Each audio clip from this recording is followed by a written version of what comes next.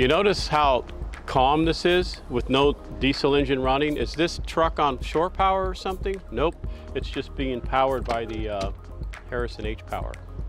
It's a hybrid system, and pursuant to the user's parameters, the ambulance chassis will shut off and start up based on what they set for temperature, battery level, etc. And while it's operating, this operates just like a fully charged up running ambulance, either with a generator or a MEPS, including air conditioning. So everything that's powered in the module is powered by hPower.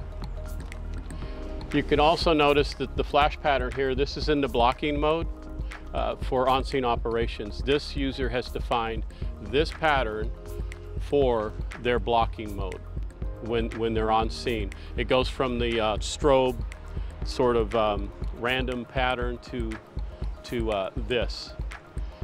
And this is how Memphis chooses to do this.